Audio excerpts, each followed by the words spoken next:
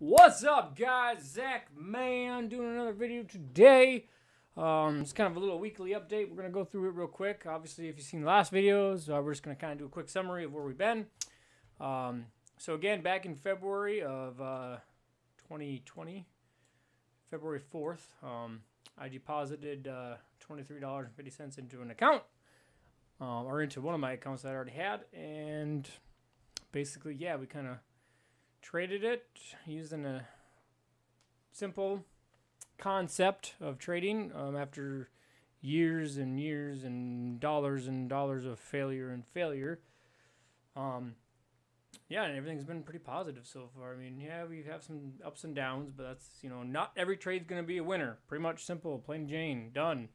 But the positive news is that we're making money, so we're being profitable. So again, deposit right here. $23.50. Closed trade. That means I profited $1,590. So I have a balance in equity of $1,615.95. So pretty good. I mean, if you look at this, don't really look at these stats too much, but I know one of the stats that I was trying to work on was the profitability percentage, as far as trying to get that ratio up. Long positions won is about 60%. Lost trades total percentage is 36.79. Not sure if I'm reading that correctly or not. Short positions 65%. Profitable trades 63%.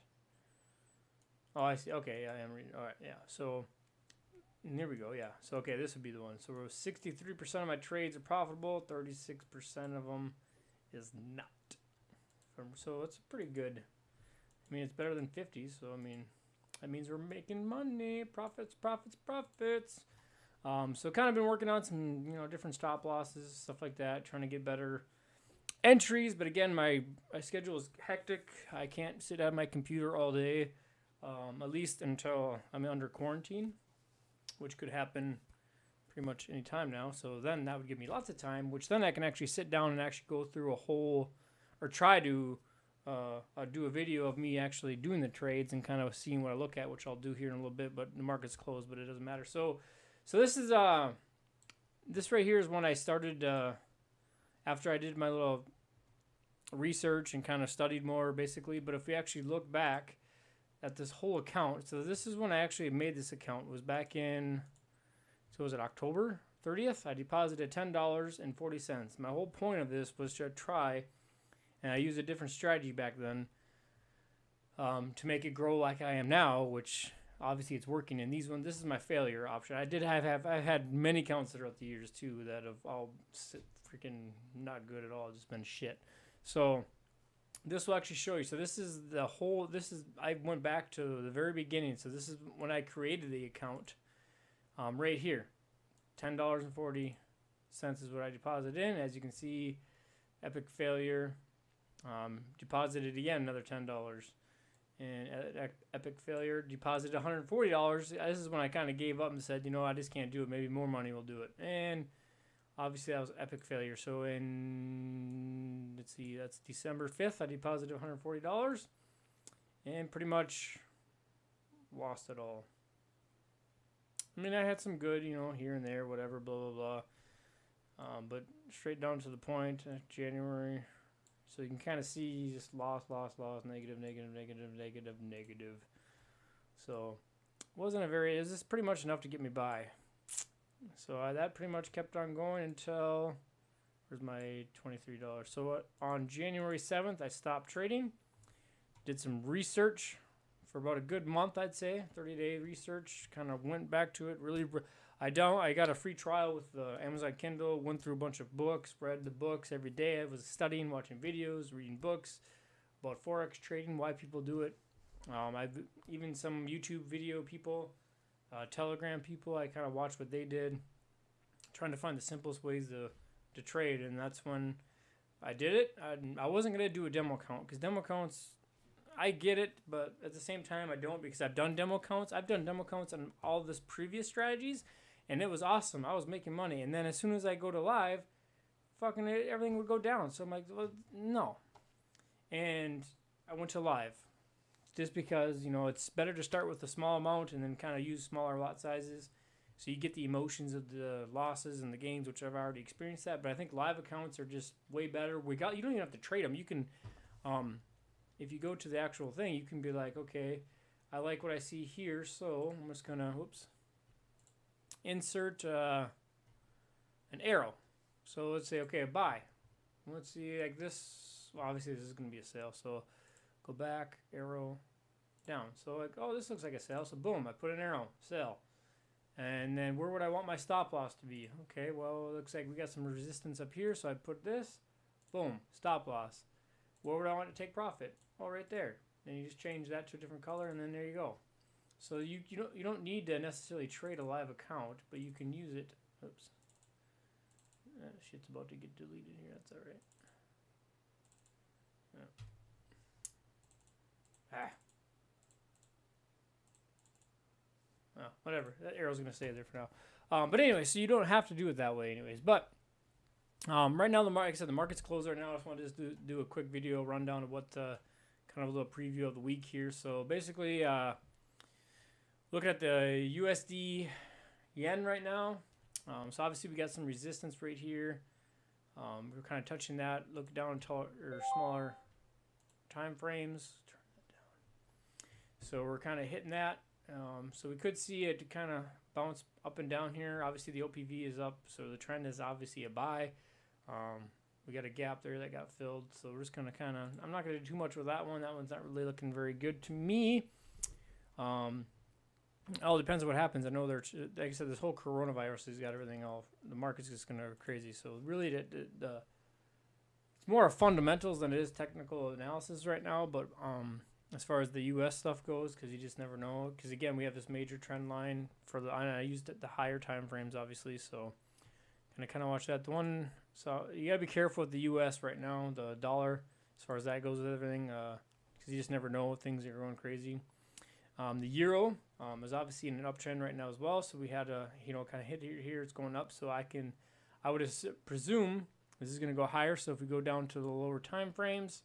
Once the market opens, we'll kind of know better. I'm not going to do any trading tonight. I'm going to wait until Monday.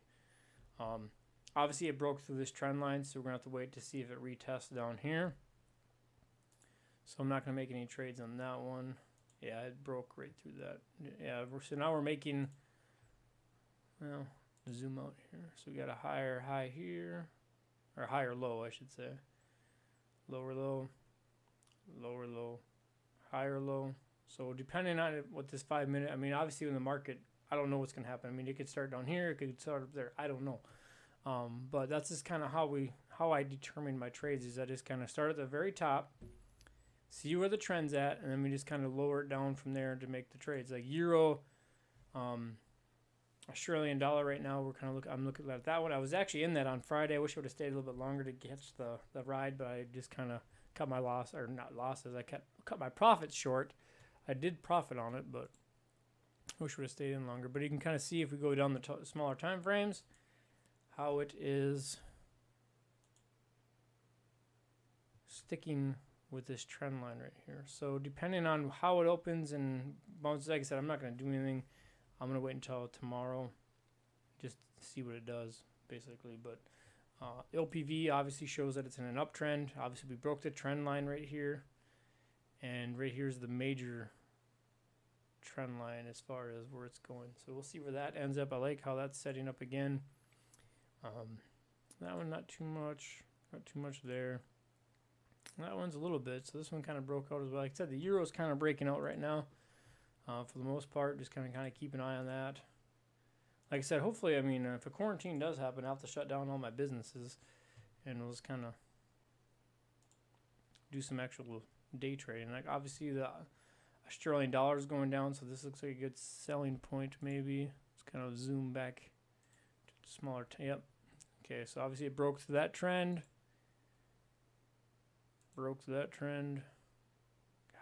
stupid pop-ups. And now it's touching the trend. Might be wicking. 5 minutes kind of showing, so it could actually potentially hit up here for a higher low before continuing down. But as far as the OPV, that's a good indicator that obviously the trend is down. I do have divergence for the RSI and divergence for the MACD. I don't really use them too often.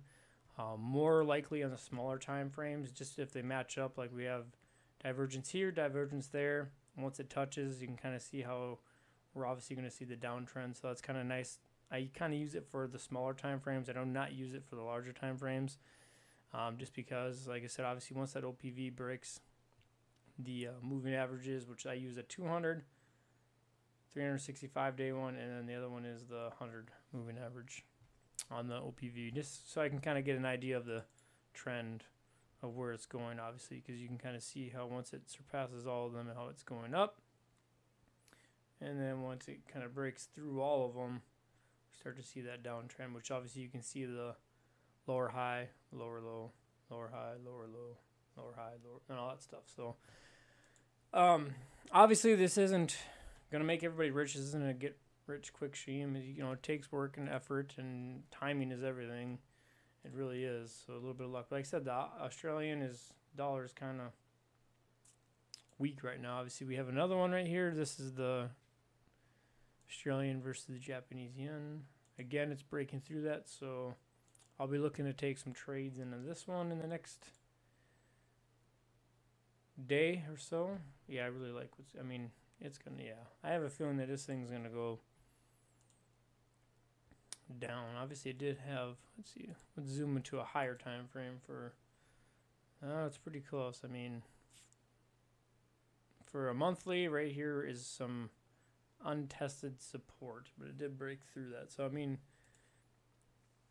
we do, but it did break through this trend line, and obviously it is a downtrend, so I'll be keeping an eye on this anyways throughout the week. So basically, yeah, the ones to be trading right now are the euro and the Aussie and maybe the Kiwi, because that's part of the, that kind of goes hand in hand with the Aussie as well, with the Australian dollar. Yep.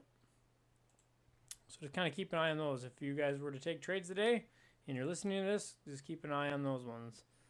Ooh, not much for a trend line. Let's try refreshing. No. Smaller time frame maybe. There we go.